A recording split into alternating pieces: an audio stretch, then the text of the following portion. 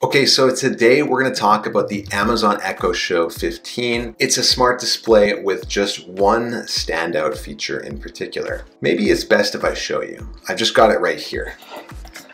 It's pretty big.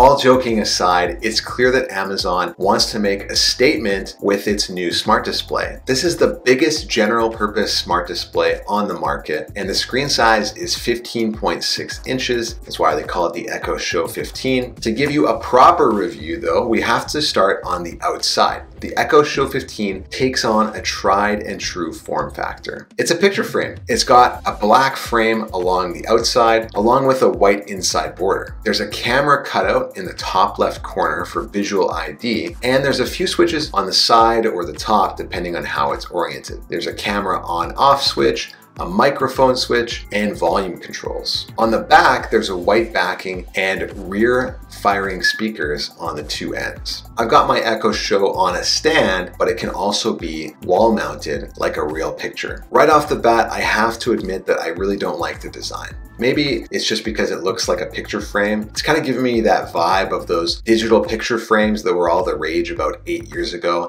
You know, the ones where you could use an SD card or put a thumb drive in there and play your photos on a loop. This just looks really similar. I think the cheap plastic look really doesn't help. Compare that to the Nest Hub, which has this nice fabric covering the speaker along with like a silicone material on the back of the display. The Nest Hub looks good from all angles. And I can't say the same about the Echo Show, which means that it's not really ideal to place it on an island like I have it because it's not the most aesthetically pleasing. Now, the stand that I bought was sold and shipped with the Echo, but it's not made by Amazon. It's a third-party brand called Sanus, known for TV mounts and things like that. Altogether, the Echo Show 15 and the stand cost about $387 after tax, although you can buy the Echo by itself for about $330. This is my first Echo Show of any kind, but it's also a new kind of Echo Show from Amazon and a different kind of interface. The home screen is all about information rather than just photos. It also has visual ID, so it knows the different users within your household. You kind of get a buffet of information when you walk up to the display. On the left, you have a rotating carousel of photos and suggested content or actions like the current weather or recently played music, sports scores, and so on. It's somewhat customizable, but on the right you have what Amazon calls widgets, essentially little apps that you can operate and that link to their full screen counterparts. There's a to-do list, a shopping list, recipe books, sticky notes, as well as a smart home widget. There's not much more than that at this point. Right now they're pretty new and it's unclear if Amazon is opening this up to third-party developers. That would be ideal because it would make it a lot more useful. The first-party widgets from Amazon though are actually just okay. You get pretty basic functionality, and for the most part, they're just information tiles. If you tap into them, then they link you into the full screen application. And the only one that you can interact with from the home screen is the smart home favorites, where you can turn certain devices on and off. You can click into the Sticky Note app, for example, and you can write a note. Then that note gets displayed for anyone else in the house who happens to be walking by. The widgets on the right side of the home screen are the same for everybody. It's just the content on the left that changes depending on who's looking at the display. All over the system, the user interface feels a little bit clunky and possibly rushed. It doesn't feel like they put a lot of deep thought into the user experience beyond just giving us a home screen with lots of information. For example, the Smart Home Control app is a horizontal scrolling experience, which isn't ideal if you have a lot of devices. And they've wasted a lot of space where other controls could have gone. Okay, that's fair, but listen, the real user interface is your voice, right? After all, it's a voice assistant. Well, because I had the Nest Hub right here alongside the Echo Show, it meant that I could do a comparison between the two. Set a timer for 5 minutes. Sure, 5 minutes. Starting now. Set a timer for 5 minutes. 5 minutes. Starting now. How do you make pancakes? Okay. How do you make pancakes? Okay, for pancakes, here's a few. What's the capital of Canada? Ottawa is the capital of Canada. What's the capital of Canada? The capital of Canada is Ottawa. Tell me a joke. I've got a few good ones. How did the barber win the race? He knew a shortcut. Tell me a joke. Why can't you trust atoms? Because they make up everything. Play some pop music and set the volume to 5.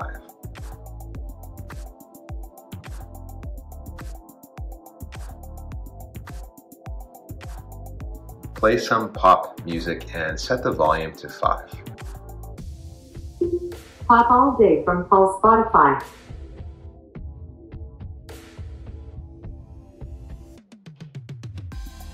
Show me a trailer for the new Spider-Man movie. Alright, showing Spider-Man trailer videos. Show me a trailer for the new Spider-Man movie. I couldn't find any movies called Spider-Man Far From Home. What's the latest news? Here's the latest news. From CTV News at 6:40 p.m. today. What's the latest news? From CBC. From CBC News, The World This Hour. Stop the timer.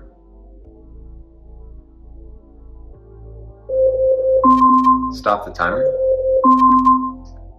Stop. Show me movie showtimes. Here are some results. Show me movie showtimes. Here are a few movies playing near Edmonton today. Spider-Man, No Way Home. Silent Night, Deadly Night. Encanto. West Side Story. If you'd like to hear more, ask me to tell you more.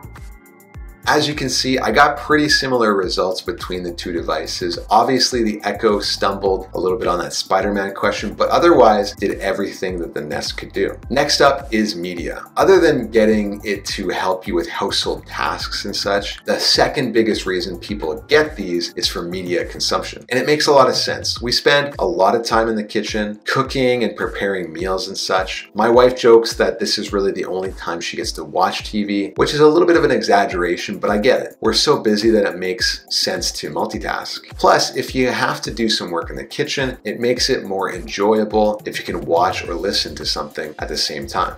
There's a couple of ways that you can get video content on the Echo. First, you can select from one of the installed apps like Netflix, Prime Video, or Red Bull TV. Yeah, really. These are the only apps that are natively supported on the device. In fact, on the video homepage, you can see that they have YouTube listed there, but it's kind of a hack. It's essentially just opening youtube.com, since Amazon and Google have not yet worked out a deal to put YouTube on the Echo officially. Now, if your favorite streaming service isn't one of these, the Echo also supports casting. I think the big service they're missing at this point though is Disney Plus. Hopefully that becomes available soon. On the other hand, in terms of audio services, you can listen to music and podcasts through Amazon Music, Apple Music, Spotify, TuneIn, SiriusXM, Deezer, as well as Apple Podcasts. Now you know that I'm an Apple Music user, and in one of my last videos about the Nest Hub Max, I mentioned that Google wasn't supporting Apple Music on it yet. Well, about a week after I published that video, Google announced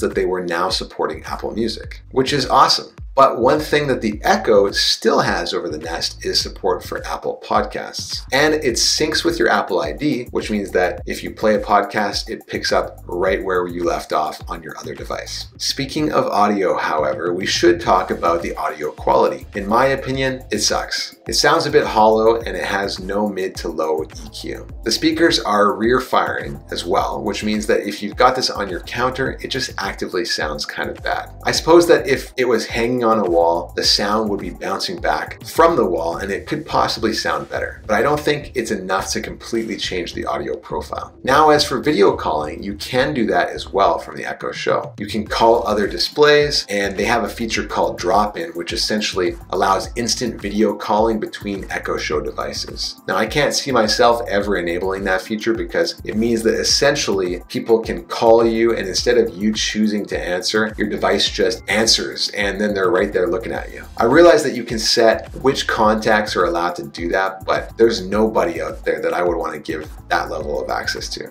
However, you can set up contacts and start video calls by just asking Alexa to do a video call. And it will ring their Echo Show device or their phone if they have the Alexa app installed. In my testing, this worked pretty well, but keep in mind it's a little less versatile than Google Duo, for example, which is what the Nest Hub uses. Because unless someone has Echo devices in their home, they are unlikely to have the Alexa app on their phone. So it kind of limits your circle that you can chat with. But don't worry, Amazon has found a solution for that problem. How? Well, they also give you the option to link and use Skype, because everyone's on Skype.